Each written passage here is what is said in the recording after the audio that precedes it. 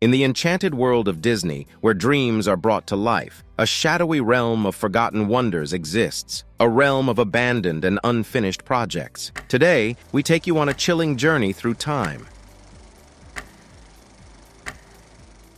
revealing the ghostly remnants of some of Disney's projects that never saw the light of day. From David Copperfield's Magic Underground to the Beastly Kingdom and mysterious lands left in ruins, join us as we uncover the hidden stories behind 15 abandoned and unfinished Disney projects. Number 15. Discovery Island. Disney is renowned for its love of hidden details in their movies, and the same goes for its parks. However, there are some hidden details that Disney would rather keep hidden from fans. One such example is Discovery Island. Back in 1974, just 3 years after Disney World opened, Discovery Island came to life. Located near river country, it was situated on a naturally formed island in Florida's Bay Lake. The island was teeming with lush vegetation and fascinating wildlife, including rare birds. For a quarter of a century, guests flocked to Discovery Island, arriving in boats to experience the wonders of nature. But in 1999, something mysterious happened. Discovery Island vanished from Disney's catalog of attractions. It wasn't demolished or repurposed. It was simply abandoned, left to the mercy of the elements. Over time, the once thriving island faded into obscurity. The cages that once housed animals now resembled decaying cells in an asylum, and the unidentified creatures that once called the island home now rested there as lifeless remains. To this day, the island remains off-limits to visitors. However, in 2017, a brave YouTuber named Matt Sanswa managed to gain access to the deserted island. He captured the haunting images you just witnessed and shared them with the internet, providing a glimpse into the island's decaying beauty.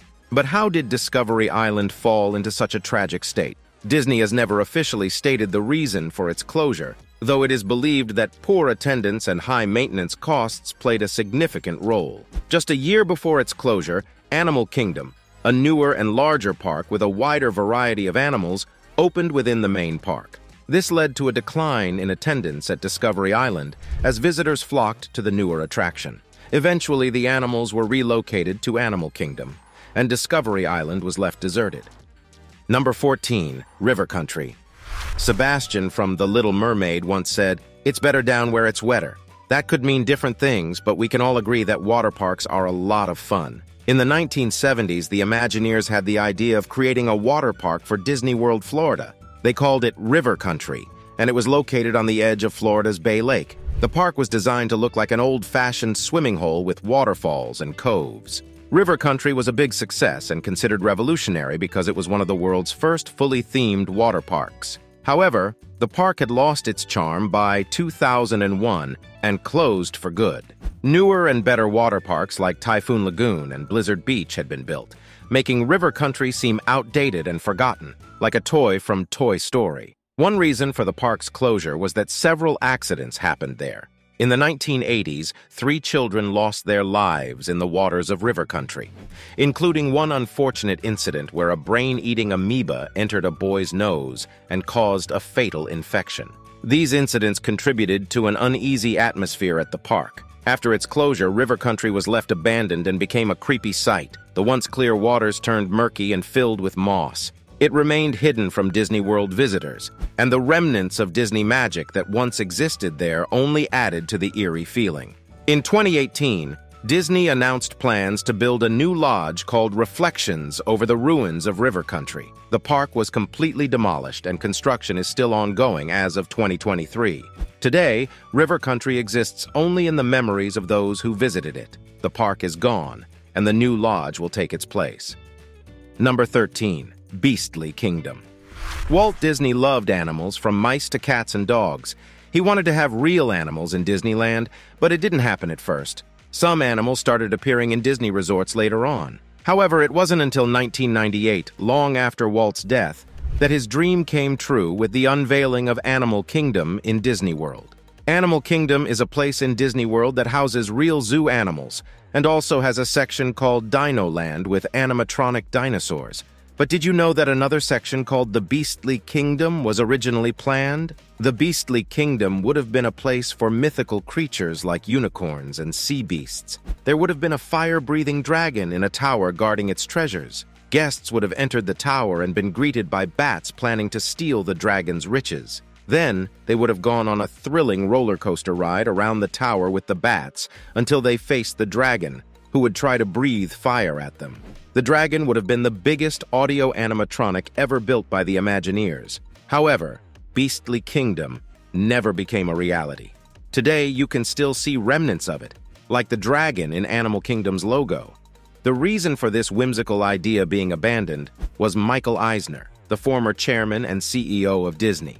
Caring for real animals turned out to be more expensive than expected, so Dino Land and Beastly Kingdom had to be reconsidered. Since Disney was already working on the CGI movie Dinosaur at the time, Eisner decided that Dino Land made more sense financially. Sadly, Beastly Kingdom had to be canceled because they could only afford one of the two ideas. Number 12. Fire Mountain. During the 1990s, Disney was very successful. They produced popular movies like Aladdin and The Lion King, one after another. This period, from 1989 to 1999, is often called the Disney Renaissance because it marked a return to success after a string of unsuccessful projects. However, as the 90s came to an end, Disney started to move away from the classic fairy tale formula that had made them popular during that decade. As the new century began, Disney came up with several bold movie ideas, but unfortunately, many of them were commercial failures. Towards the end of the 90s, the studio started working on a movie called Atlantis, The Lost Empire. They were confident that it would be a success, so they also started planning an Atlantis-themed attraction for Disney World. However, Atlantis did not perform well at the box office. It cost $120 million to make, but it only made $186 million during its entire theatrical run. This was disappointing compared to the huge success of The Lion King, which made $768 million during its original theatrical run alone, with a budget of $45 million.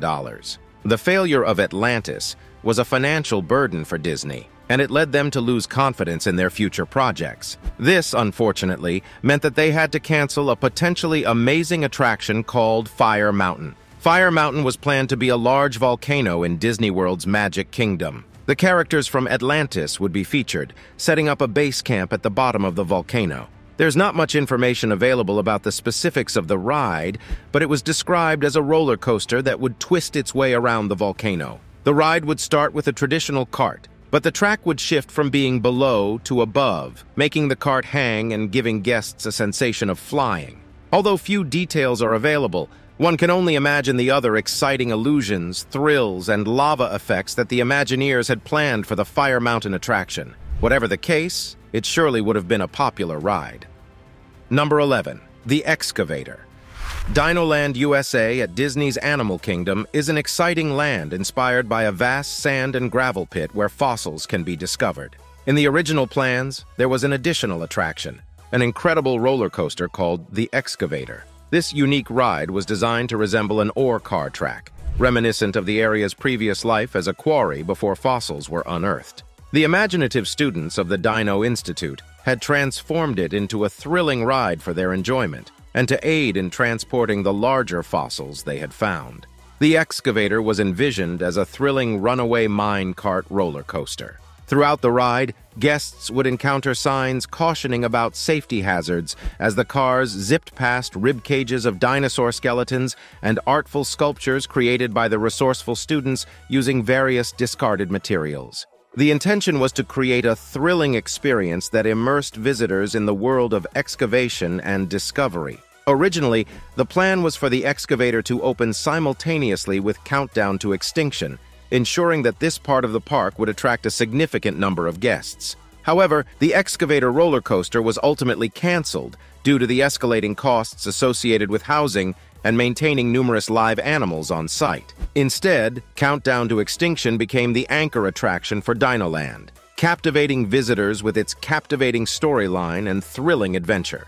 To fill the void left by the cancellation of the Excavator, the Primeval World roller coaster was constructed in its place. This new attraction provided guests with a unique journey through time, encountering prehistoric creatures and experiencing exhilarating twists and turns. Number 10. Villain Mountain. Disney villains are the bad guys we love to hate. They play important roles in Disney movies but are not always featured prominently in Disney parks. However, did you know that there were plans for a ride dedicated exclusively to Disney villains? In 1986, Tokyo Disneyland introduced the Cinderella Castle Mystery Tour. Guests would go on a seemingly innocent tour through Cinderella's castle, but it would gradually become spooky and transform into the lairs of various villains. The success of this attraction led the Imagineers to consider bringing some wickedness to the Western Disney parks, resulting in the concept of Villain Mountain. Unlike a roller coaster like Fire Mountain, Villain Mountain would be a flume-based ride similar to Splash Mountain, but with a spooky twist. Guests would ride in ghoulish gondolas adorned with skulls, reminiscent of Hades from Hercules. After traveling through the different villain lairs, guests would encounter the most malevolent villain of all, Chernabog from Fantasia. Chernabog would spread his huge wings, menacing the riders while fire demons danced around him. In a terrifying twist, guests would suddenly plunge into a deep abyss. Unfortunately, only vague concepts for this project ever materialized, and the entire idea was abandoned for unknown reasons. To this day, there hasn't been a dedicated area for Disney villains in the parks. Some may argue that it goes against Disneyland's ethos of being the happiest place on Earth, but I think we can all agree that it would be pretty cool to see a place dedicated to our favorite bad guys come to life. Number 9. Mount Fuji roller coaster. In 1982, while people enjoyed walking around and listening to Eye of the Tiger on their Walkman, Disney was preparing to introduce a new and exciting addition to Disney World called Epcot. Epcot had been a dream of Walt Disney since the 1960s, and it aimed to showcase technological innovations, science, and global culture. There were plenty of attractions at Epcot to captivate visitors. However, one ride could have made it even more amazing: the Mount Fuji roller coaster. The World Showcase pavilions at Epcot celebrated different countries, and a private company typically sponsored each pavilion. For example, the American pavilion had funding from American Express and Coca-Cola, which is quite American. But this sponsorship system caused an Imagineers idea to be discarded. Prior to its opening, the Imagineers were brainstorming concepts for the Japan pavilion, and they had their eyes set on featuring an iconic Japanese landmark, Mount Fuji. They envisioned a small replica and an exhilarating roller coaster that would race through the treacherous peaks. However, there was a problem with Kodak. Although Kodak did not sponsor the Japanese pavilion, they were a major sponsor for the Imagination Pavilion in Epcot. It is believed that Fujifilm, Kodak's fierce rival, was in contention to sponsor the Mount Fuji exhibit. Naturally, Kodak, being a significant Disney sponsor, likely objected to a partnership between Disney and their competitor Fujifilm. As a result, the necessary funding for the ambitious project could not be secured. Instead, the Japan Pavilion at Epcot was sponsored by a Japanese department store chain called Mitsukoshi, albeit for a smaller amount. This resulted in the impressive but noticeably Mount Fuji-less pavilion that exists in it today. In essence, they opted for a cheaper alternative. It's quite disappointing because, after all, it's just a mountain. Number 8. The Nightmare Before Christmas Ride. If you visited Disney's Haunted Mansion during the Christmas season in recent years, you might be familiar with its transformation featuring characters from Tim Burton's The Nightmare Before Christmas. This spooky upgrade has become a seasonal event, but did you know that there was once a plan for a permanent ride based on the movie? It was originally intended to be located near the Pirates of the Caribbean attraction. The ride would have taken guests on a thrilling journey through a meticulously recreated world from the film. Picture yourself sitting in vehicles designed to resemble flying coffins as you soar through the enchanting scenes. To reach the ride, you would queue through the Eerie Halloween Town graveyard. Once on board, you would help Jack Skellington save Christmas, and along the way, he would also catch the attention of Sally. In the final scene, they would share a heartwarming hug in the snow, bringing the ride to a satisfying conclusion. The exact reason why this ride was never built remains uncertain. It is likely due to the high cost of replicating the movie's intricate details in real life. Additionally, with several similar narrative-driven rides already in existence, Disney may have felt that the Nightmare Before Christmas ride wouldn't attract the desired audience. Nowadays, Disney tends to prioritize exhilarating experiences with thrilling twists and turns. Nevertheless, it creates an incredible atmosphere when Jack and his gang take over the Haunted Mansion during Christmas. Perhaps it's for the best that the permanent Nightmare Before Christmas ride was never realized. It allows the Haunted Mansion to continue its tradition of charming spookiness, while the seasonal transformation adds a touch of holiday magic. Number 7. New countries at Epcot.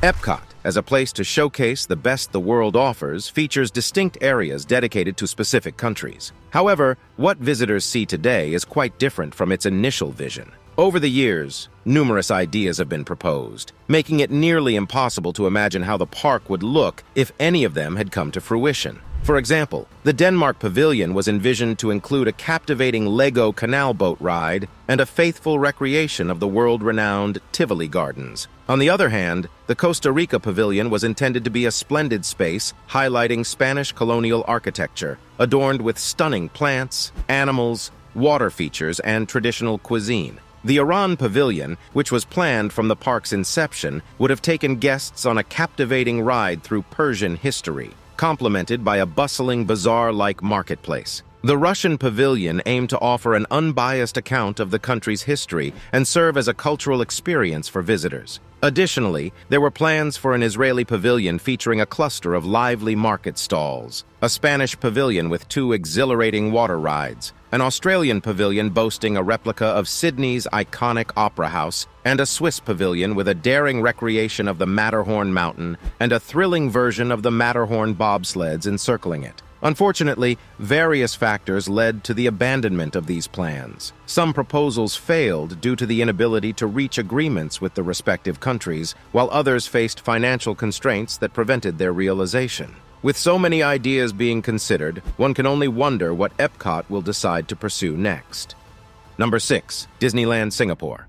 Disney has been steadily expanding its reach worldwide since the opening of the first Disneyland in 1955. In the 1990s, Singapore was seeking ways to boost its economy, and what better opportunity than to bring in the lucrative Disneyland. The process began in 1985 when Singapore Airlines sought assistance from an American economics consultancy to develop a plan for enhancing the country's tourism industry. They determined that theme parks, hotels, fast food establishments, and shopping outlets were the key ingredients for success, and they focused their efforts on a designated area called the Singapore Entertainment Center. Unfortunately, after almost 10 years of development, the entire project was put on hold in 1994 due to the unsatisfactory bidding submissions received by Singapore's authorities. Enter Disney. Singapore was already the world's leading consumer of Disney products per capita, making it a prime location for a Disney park. However, following the financial disappointment of the Euro Disney launch in Paris in 1992, Disney was hesitant and sought a deal that involved acquiring a vast 300-hectare plot of land at an unreasonably low cost, with the Singapore government shouldering most of the construction expenses. This proposal was rejected. Nonetheless, Disney had other options in mind and turned their attention to Hong Kong. Unlike Singapore, Hong Kong was more willing to invest and contributed a significant 75% of the initial $3 billion required for construction. Disneyland Hong Kong opened its doors in 2005. Details about what a Disneyland in Singapore might have looked like remain scarce, but we can assume it would have been similar to its Hong Kong counterpart. Interestingly, Asia had its own version of Disneyland as early as the 1960s, which differed significantly for good reasons that will soon be explained. Now it's time for today's subscriber pick. There are many forbidden places in the world, and those who dare to explore them may face serious consequences like imprisonment or worse. One such place is a small lake island full of mysteries and myths. Nobody is allowed to enter, especially since Disney abandoned it. Disney opened Discovery Island in Bay Lake, Florida as an amusement park in 1974. It was like a zoo with rare wildlife, similar to Jurassic Park. People visited the island for 20 years, paying $10 for entry. The island's beach was off-limits due to alligator attacks. But why was the island closed and restricted? Disney said people lost interest, but some believe there's more to the story. Speculations include dangerous animals or plants, escaped Disney animals, or even people disappearing. Now pictures show nature taking over the island. Nobody can enter, not even for maintenance. Richard McGuire ignored the warnings and traveled to the island in April 2020. He was arrested, banned from Disney attractions, and faced criminal charges. Why are there so many restrictions? Are they meant to protect people? Why was the island abandoned? And why are there no special permissions for Disney employees? These questions spark curiosity about Disney's secrets on this small island. What are your thoughts regarding the content you have just witnessed? Number 5. Discount Disney. In 1983, Japan opened its own Disneyland, the first one outside the United States. However, even before Disneyland Tokyo, Japan had another park inspired by Disney. On July 1, 1961, a Japanese supermarket company called Daiei introduced Nara Dreamland, a theme park resembling Disneyland. It had its own version of a princess castle, Main Street, and a railroad. Nara Dreamland also had its own characters, such as Ran-chan and Dory-chan, dressed as Beefeater guards.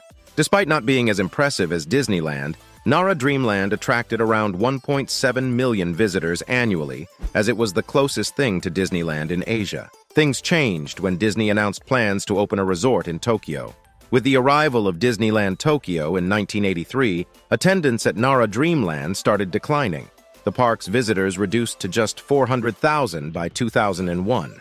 Over the years, the facilities closed down and the attractions rusted. In 2006, Nara Dreamland closed for good, and by 2014, the abandoned site looked weird and dilapidated.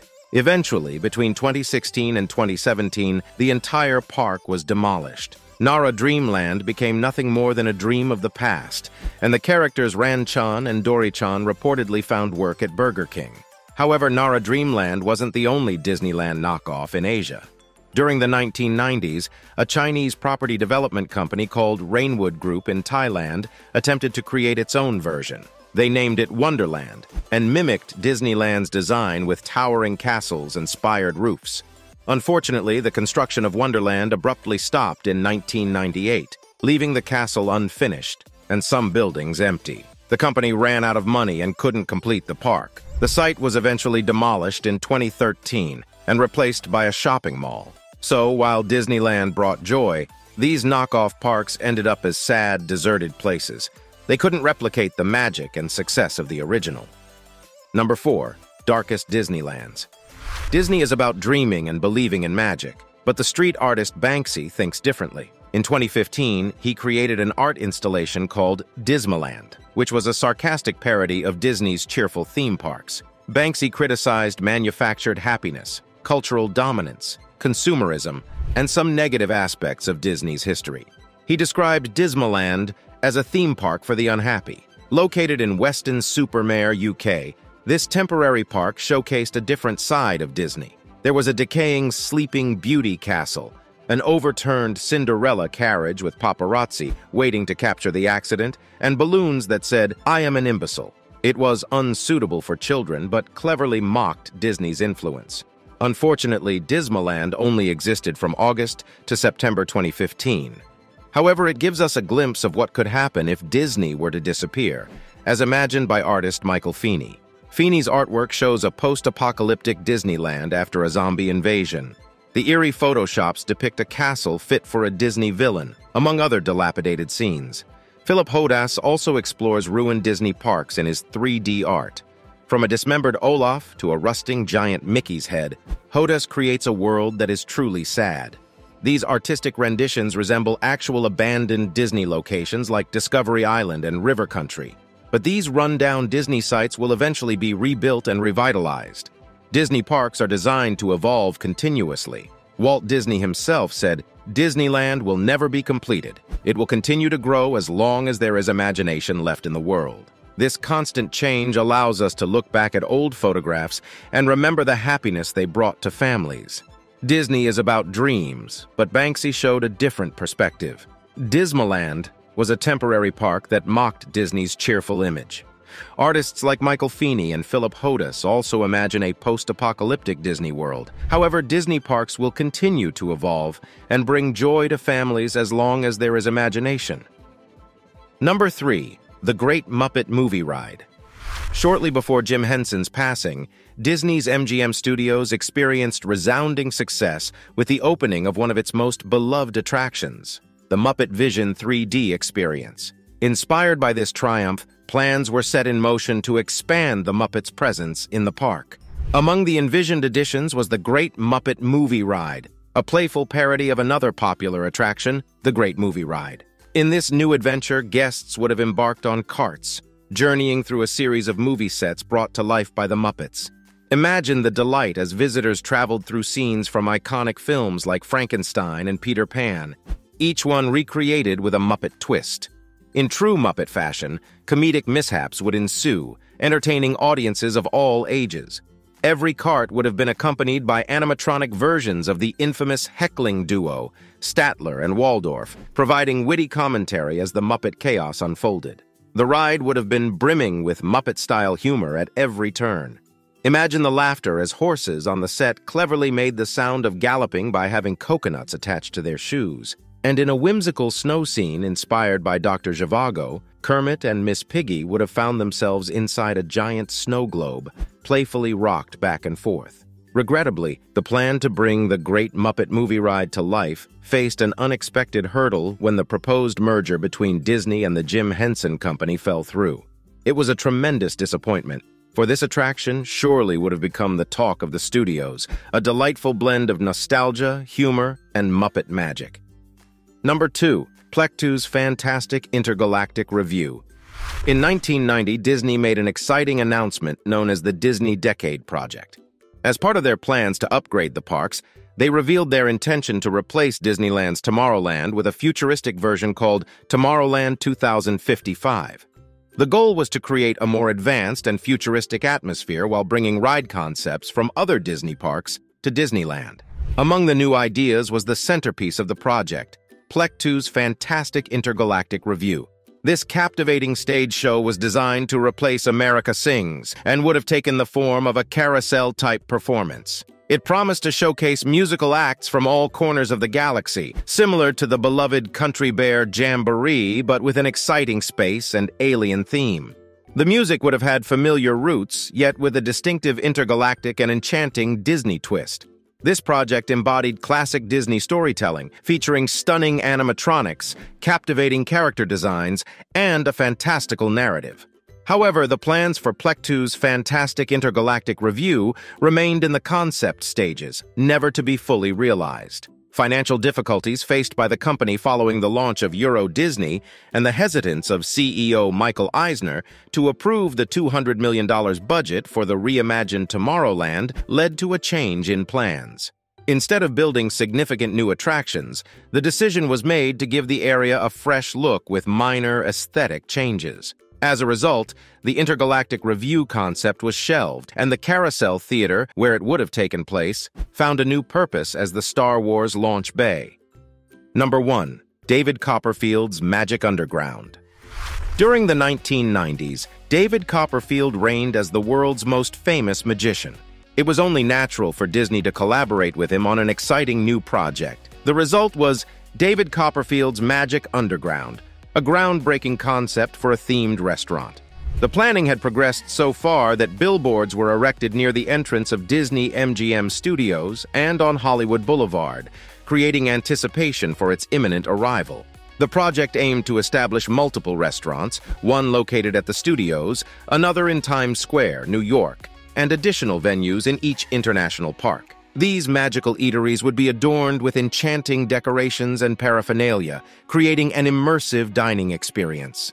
Magicians would circulate among the tables, wowing guests with their tricks, and dedicated areas would be designated for grand illusions. The Times Square venue was said to be 85% complete among the planned locations. It boasted a magnificent 45-foot-tall statue of David Copperfield, surrounded by towering 18-foot-tall gas torches. The stage was set for an extraordinary spectacle, captivating visitors and bringing the magic to life. However, the project met an unexpected end due to creative differences and soaring costs. Just like one of Copperfield's astonishing illusions, all traces of the project vanished, leaving no signs of its existence. The cancellation of David Copperfield's Magic Underground resulted in a staggering estimated loss of $34 million. It is unfortunate that this ambitious venture never came to fruition. The vision of combining the art of magic with the joy of dining was an exciting prospect that many eagerly anticipated.